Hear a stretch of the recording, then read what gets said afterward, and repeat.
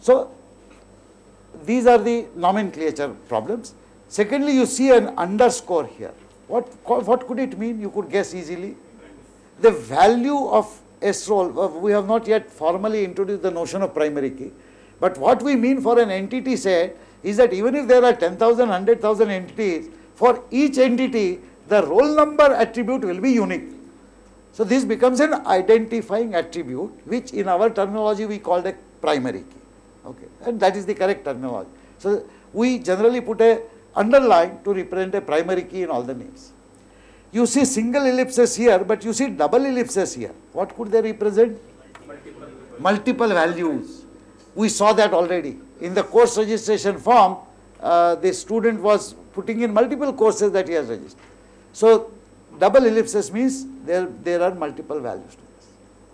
Now in general, it is not considered a good idea for an entity to have multi-valued attributes. We shall see in a moment why it is so. Similarly, okay, first of all, this is the most important part. If I represent entity set by this model, then I can directly map all the information about all entities into a simple table which can be stored as a file. This is how the table will look like.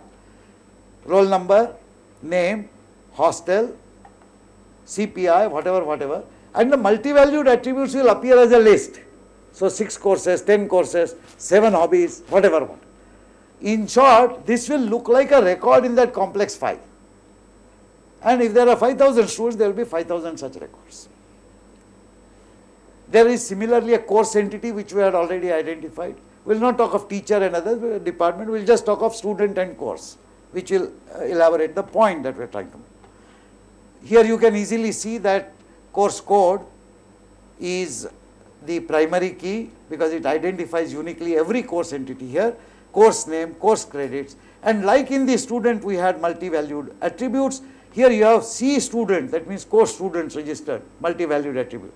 C faculty, like this course is being taught by Professor Sudarshan and Professor Phatak. So there are 2 faculty teaching this. Again, this can be mapped onto a table.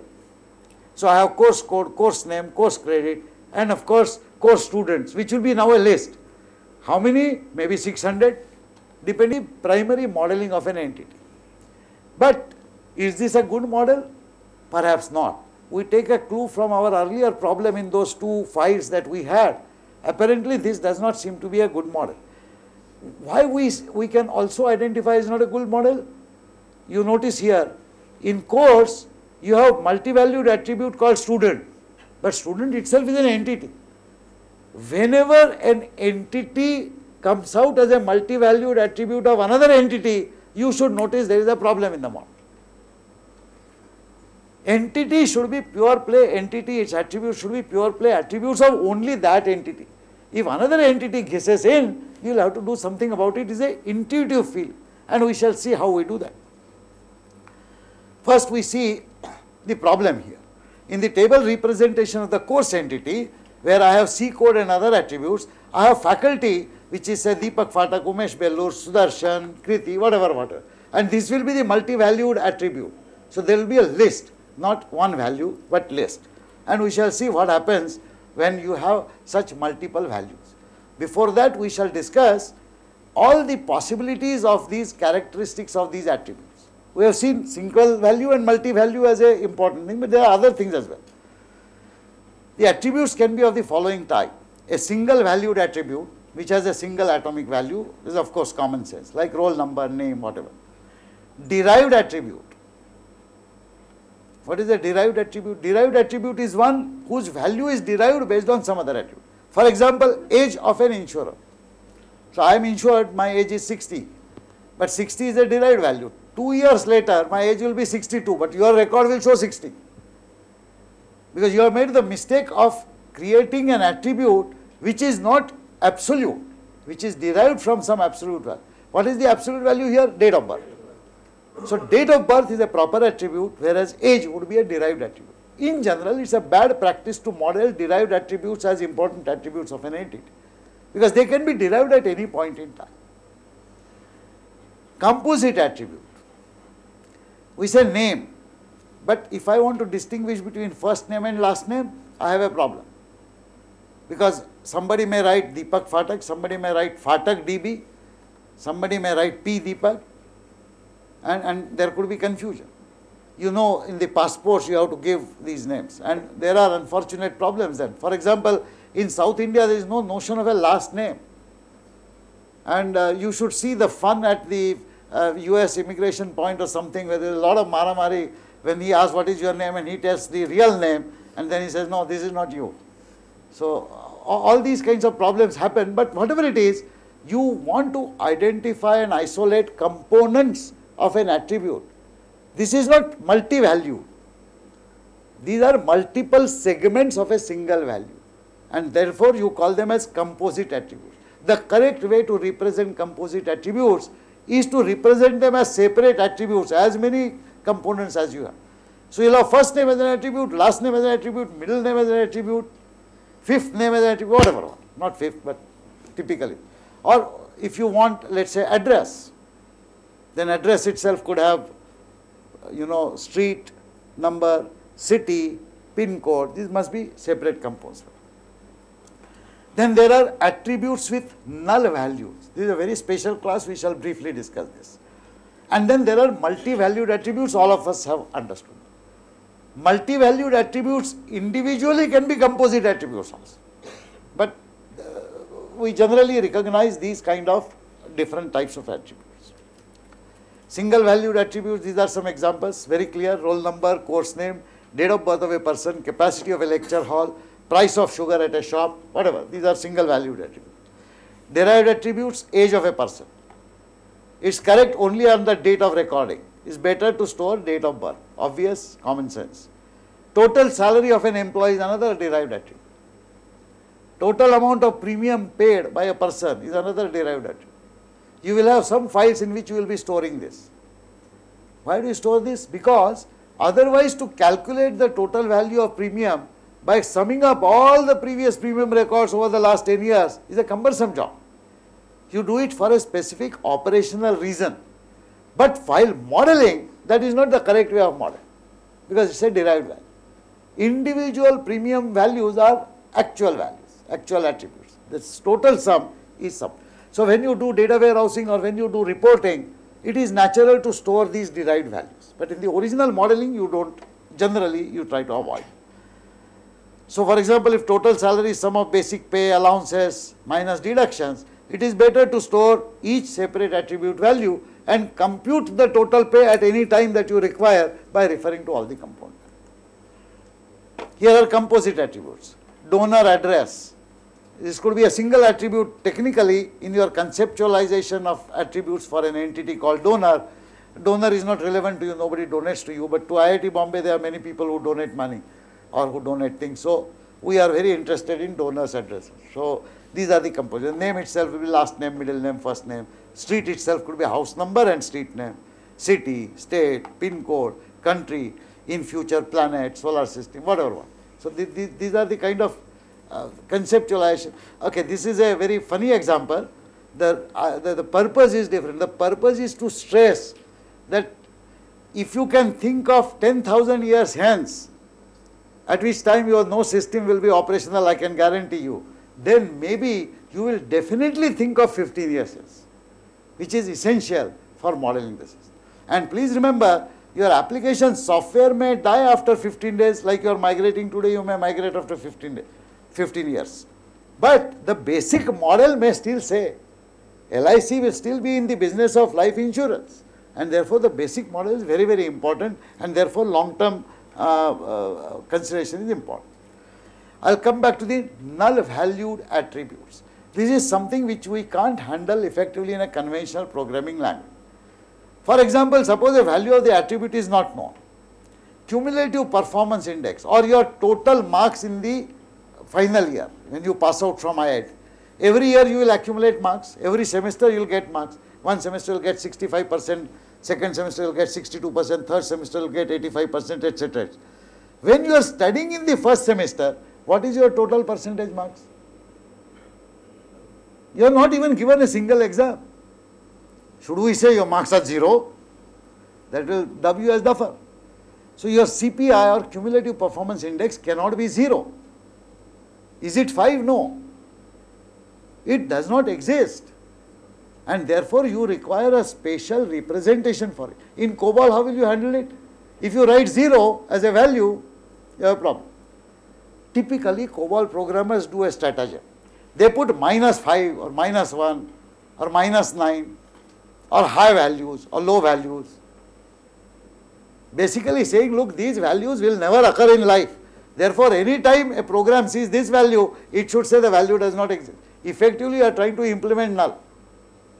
But remember, every time you take a decision, that's an individual programmer's decision. Tomorrow, some other programmer makes some other decision, and that interpretation will have to be made by your programs every time. It's not a very clean way of handling. Anyway, we'll discuss the implementation later. But this is one of the problems in conventional programming. The other reason why a null valued attribute could be there is not only because the value is not known, but may not be applicable. This example may be outdated for 21st century because it says what is the number of children. If the marital status is unmarried, ordinarily the number of children should be 0. But well, forget it. I mean, I'm just trying to enunciate the basic principle that there could be a situation where the attribute itself is not applicable in a particular context. Okay. So, or in an academic sense, are you a PhD? If there is a question, are you a BTech? If you are not even a BTech or if you have not passed school examination, you ordinarily will not hold PhD. So, that is not applicable. How do you represent such one? If the values are strings, how do you represent strings? You effectively handle such things by putting all stars in a string or all pluses. What is the most favorite of the LIC? When a value is not known, what do you put in a string field or in a numeric field? Come on, it must be zeros and blanks. Spaces, yeah, that is blanks. So, blank spaces. So, blank is because it may be an invalid value. Ordinarily, no blank will be there as a valid value. Nobody's name can be blank, blank, blank. Okay. But a 0 is a very dangerous thing. For example, consider this. Here are roll numbers and marks. 78, 72, dash, 62, dash. Dash means these two people were suffering from malaria, admitted to hospital or had a headache. Usually our students develop a headache just one day before the exam. So they go to the hospital, hospital of course treats them, gives them a medical certificate, and then they give an examination 1 month later.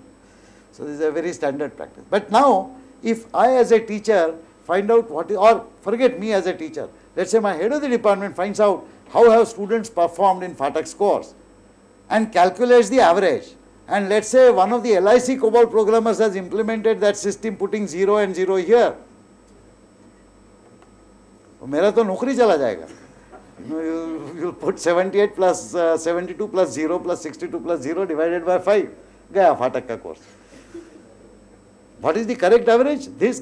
That means in any aggregation, you are not supposed to take cognizance of null values at all. And this is not easy to handle in conventional programming language.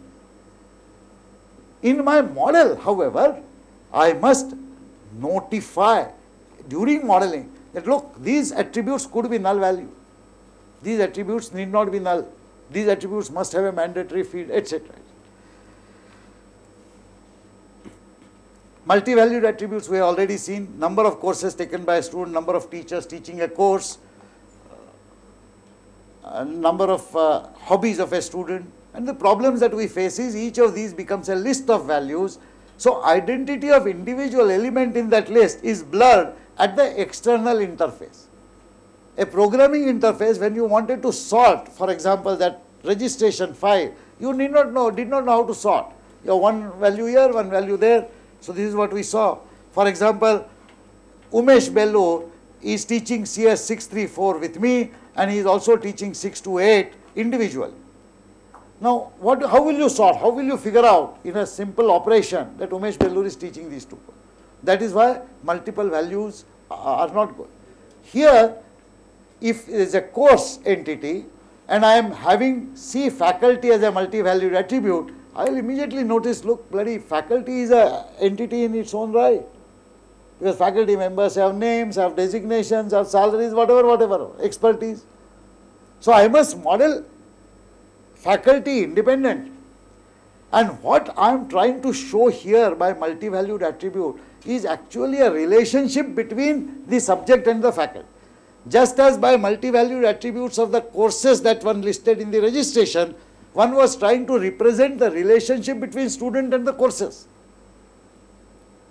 So people who designed this ER model figured it out long time earlier that multi-valued attributes invariably will imply a relationship between two independent entities, and it is best to model such relationships differently. So remove all multi-valued attributes from your entity model and then worry about how to represent those multi-valued attributes, because they represent relationship values.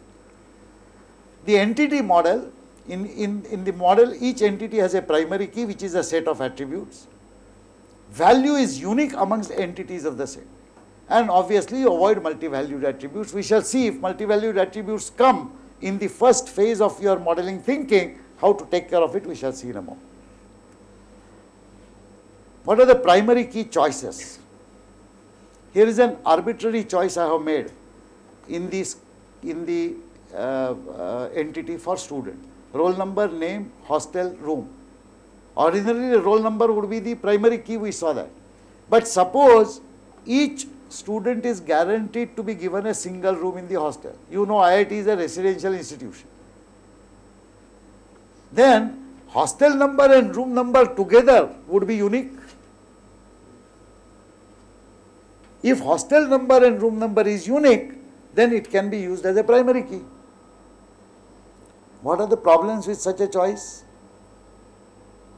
If some other uniqueness based on the roll number is lost. Sorry? The uniqueness. No, I may still have a roll number as a unique, but I am merely saying that instead of using roll number, which is artificial, I will use the place of residence as the primary. Yeah, you were saying something? If some other student is allotted the same room. No, we are saying single occupancy. But you are right. Suppose that student moves and some other student comes. Now that student's room number and hostel number combination will change. Ordinarily, it should not worry me because it will mean I am changing the primary key of a person. But during the lifetime of that student on the campus, it is ideal if the identification of that student remains unique during that time. In fact, it is ideal if that identification remains unique throughout. Because even 10 years later, he comes back and says, give me my mark sheet, I should be able to extract it very easily. That's the reason why such choices are never made. And you end up making an artificial choice. Please note that roll number is not an attribute natural to a student. The natural attribute of a student is a name. The parents, when a child is born, do not give him or her a roll number. They give him or her a nice name. Similarly, course is given a nice name. If everything is different. But part number, roll number, course number, policy number, branch code, these are all human endeavors to ensure that all entities in a set are uniquely identified. And therefore, primary key in 9 out of 10 cases will be invariably an artificial number created by us. It is therefore very important to create that artificial attribute very carefully. We had, when the institute began, we had 4-digit roll number. Then we changed it to 6-digit. Then we wanted to change it to 7-digit when a bright system analyst, Mrs. Rekha, said that look, again 5 years later you will do some funny thing. So she designed a system which is a 8-digit roll number and which accommodates the department, the degree, this, that, whatever. And so far we have worked well with it. But someday we may run out of it. How many digits you have in the policy number? 9 is all what? 100 crores or no? 99 crores. So some person in Jharsuguda will not be insured by you because you cannot give him a policy number which is unique. If policy number is unique. These are the long-term considerations. Anyway, the table representation of any entity set is very clear. The attributes will become the column headers and the rows will become the records in the file, or every value of every attribute for one entity will constitute one record or one row in that table. So this is how column headers are metadata. They are called metadata, which is data about data. Metadata is an important term. All the nomenclature that you use in your file description is actually metadata. You need to specify more about these attribute names. You need to specify type of value, whether it is integer or string. For example, hostel in IIT Bombay is a 2-digit number, but the numbers are between 0, 1 and 1, 3. In COBOL, if you write picture 99, 75 is a valid hostel number, and you have to do something about it by programming, by writing a program saying the value should not be more than this. And this checking will have to be done individually by every COBOL program that you ever write for the system. That's another pain point in conventional programming. Please remember, all the pain points that I am mentioning are obviously because the database management system has mechanisms to help you take care of these automatically, which is why that programming paradigm is preferred. A row represents information about one entity of a set or one object of a class. No two rows are same. That's important. In any table, no two rows are same, or in any file, no two records are same. How is it guaranteed? Simple. There exists a primary key, and primary key is unique. So even if all other attributes are same, name is same, the student is staying in the same hostel, has been allocated a double room, so same room, studies the same degree, does the same course, and funnily enough performs exactly in the same manner as the other. So everything else is identical, roll number is different. Okay. So no two rows will be identical in a table.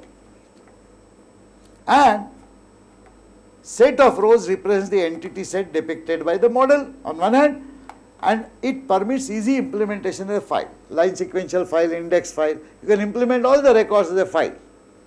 Okay. So you can do any conventional programming if you want to. Basically, ER model therefore is a link between the conceptual strength of the representation of information on one hand and ease of implementation in programming on the other hand. That's why the importance of this. There is an entity diagram, as I said, rectangle and associated ellipses. It must be accompanied by a detailed data dictionary. This data dictionary is a new term. If you are not used to it, better jot it down. Data dictionary is nothing but complete textual description of everything in the model. So your model has entity, then for each attribute name, value representation, typical values, constraints, and primary key attributes for entity set must be recorded in that data dictionary. ER model or ER diagram, in that each object is an entity set, may have association with one or more objects of another entity set. One student takes several courses, one course is taken by several students. This is the obvious conclusion that we have reached. A diamond connecting these two rectangles is used to show this association. Here is the student and course association. Here is a set of students, student set, all roll numbers are there. Here is a set of, so this is the course set, these are the course, these are the students. It is very obvious to you that there are many students who will register for one course. Then there will be a same student who will register for many courses. So there is a many to many relationship between these two sets. Those of you who will remember elementary set theory in maths, these are two sets of values. I have shown only roll number, but please note that this is not a roll number. Roll number, name, hostel number, CPI, all of this is one piece of one entity. Similarly, course code, course name, credits, slot, etc. is one entity. So there is an associate. How do you, when you model a student set, you have got all student attributes. When you model course set, you have got course attributes. In order to model those two funny multi-valued attributes that you saw in each, now we see a way out. We see those multi-valued attributes coming in both the places as nothing but these lines connecting these. What does each line represent? It represents an association or a relationship between one student and one course. How many lines will be there if there are approximately 5,000 courses and if there are, 5,000 students and there are approximately 300 courses offered in a semester? The maximum possible number theoretically is when each student registers for every course. That will be 5,000 into 300. But that will never happen. We said earlier the assumption was that there will be on an average 6 courses a student will take, and therefore there will be about 3,000 such lines. Our problem is that in our model we want to represent such lines as independently existing features of my information system in addition to my students and this. I do that by showing this diamond. So I have a student entity and I have a course entity, and I put a diamond in between connecting them to these entities saying student registers for a course. Student is represented by a role. It's a primary key, but there are other attributes. And please remember, once I put a primary key, everything else is identified for that entity. Similarly, for course, I say course code and other things. Now, this registers for is a diamond which represents an association. I know that in my modeling, this diamond is actually representing on an average those 30,000 lines going between student and course. Each line is represented uniquely by what? The roll number and the course code combination. The two endpoints of a line are unique, the combination. There may be multiple lines from one student, there may be multiple lines to one course, but roll number and course code is unique. Why not then I say that just as I have student as an entity set which has about 5,000 entities, course as an entity set which has about 300 courses, why not I say registers for is also an entity? Logically it's an entity. How many elements does it have? 30,000, maybe 35,000, maybe 20,000, whatever. What are the attributes of each of the supposed entity within this? Only 2 attributes are required, roll number and course code. These 2 attributes completely and uniquely define this hypothetical entity set called registers for.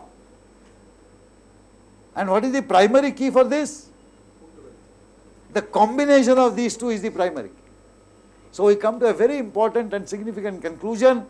Relationship between entities is shown by diamonds. Diamonds are taken to be equivalent of entity sets, where the primary key of such entity set is the combination of the primary key of the participating entities, and they uniquely represent this.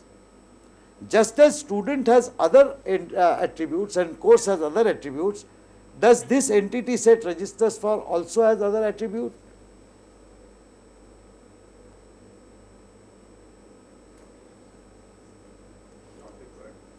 Ordinarily not required, but in this case there is something which you skip because that was part of the detail in the example.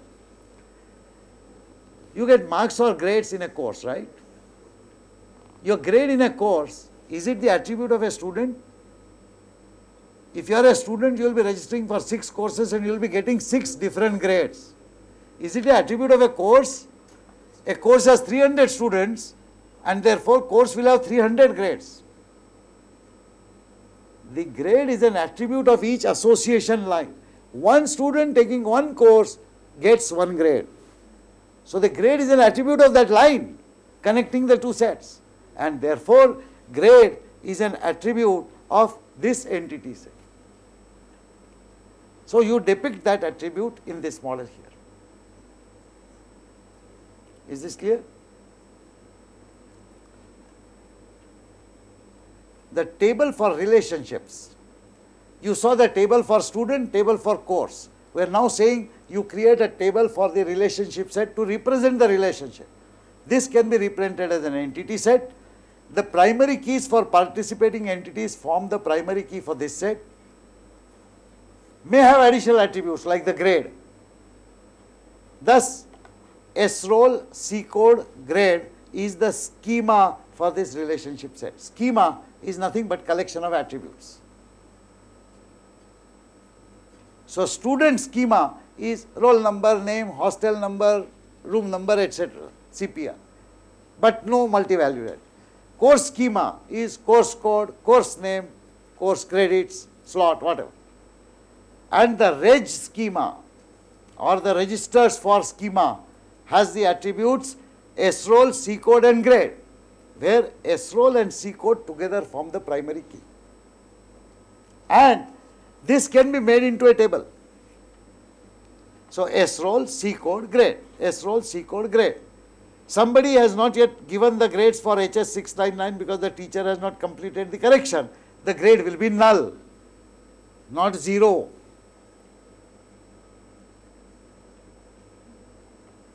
And now consider that you have modeled the information system not from a COBOL programmer's perspective, who captured the forms and the lists as the basic thing, but from the perspective of information system thinker who captured the entities and their attributes. Then how many files will you have? A student file, a course file, and a registration file. Suppose a student fills up a registration form. You will not store it as a registration form.